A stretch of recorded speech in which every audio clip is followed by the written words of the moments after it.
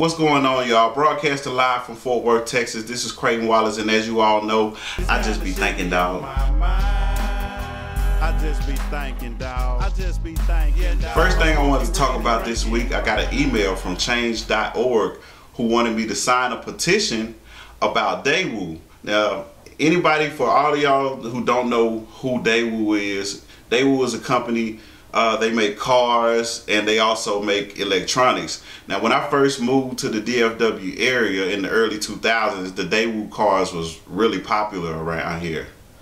What daewoo is doing, they're allegedly the biggest producer of cotton in Uzbekistan. That's right, the state in the country, Uzbekistan. If you don't know where or what Uzbekistan is, it's located in Central Asia. And when I did a little research on it, I thought it was kind of interesting that Uzbekistan actually was part of the Soviet Union up until 1991. So what's going on in Uzbekistan with daewoo? Uzbekistan is using slave labor to produce this cotton that daewoo is buying from them. And there's already been casualties. A 63-year-old farmer was beat to death by some officials there that was forcing them to work.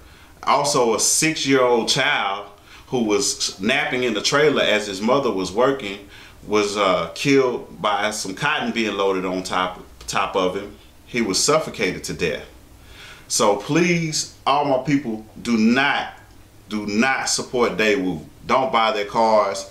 Don't buy their electronics. This is inhumane, and you cannot support these people.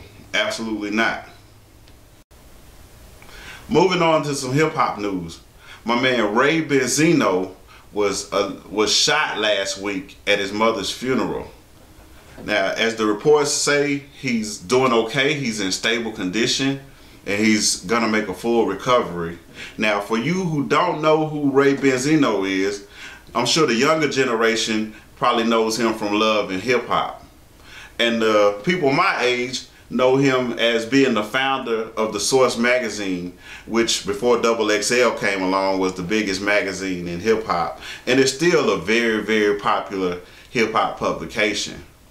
Benzino was allegedly shot by his nephew, a guy by the name of Josh Scott. And I believe this happened actually it was either at the funeral site, at the burial site, or the reception after the funeral.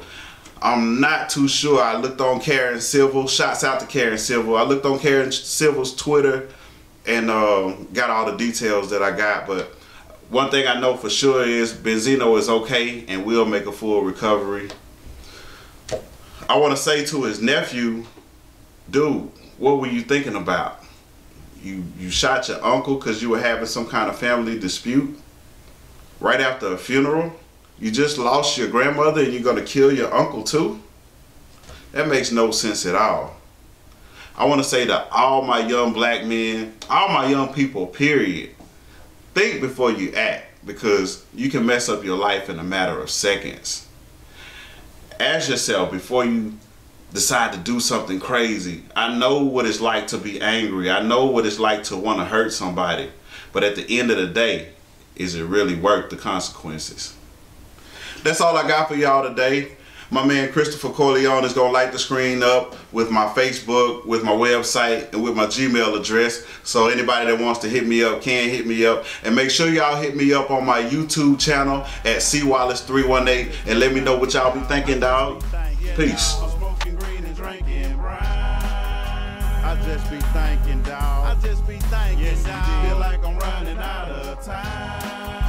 I just be thinking, dawg. I just be thinking, dawg. You better stay up on your grind. I just be thinking, dawg. I just be thinking, Republican Party Klansmen, please feel this. It's a shame how racist this fucking country still is. Barack had death threats before he even ran, cause all they saw was a nigga that ain't even